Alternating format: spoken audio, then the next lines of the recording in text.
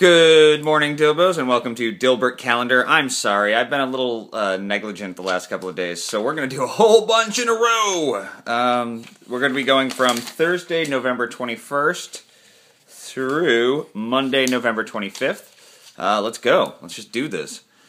Some guy talking to Wally. He says, "Wally, do you have a minute?" And Wally is reaching for a cup of coffee, or reaching for a pot of coffee, and he says, "Nope, I'm far too busy." And the guy says, "I'm blocking the only exit. You have no choice but to answer my question." And then in the final panel, Wally is stuck in a tiny air ventilator in the wall. And the guy says, "I blocked the air vent too." And Wally says, "Well played."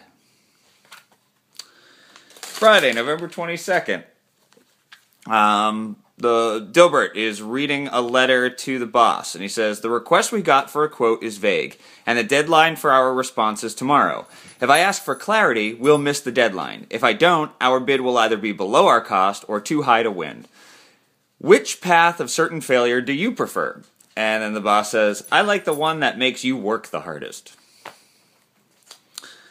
Saturday, November 23rd and 24th. I do so love this time we spend together. Dogbert's on the phone, and he says, "Hello, this is the Dogbert Market Research Company. May I ask you some totally harmless questions? What is your social security number, bank PIN number, and mother's maiden name?" And then Dilbert walks up behind him and says, "What exactly are you researching?" And then Dogbert says, Poverty rates. I'm shooting for 100%. No, not even. Nope. Last one, Monday, November 25th.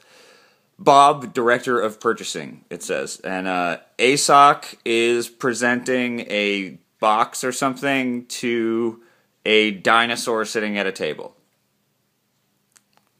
Somebody should alert Ryan North. He says, the ASOC says, "I requested an Ethernet switch and you sent me a box of pencils."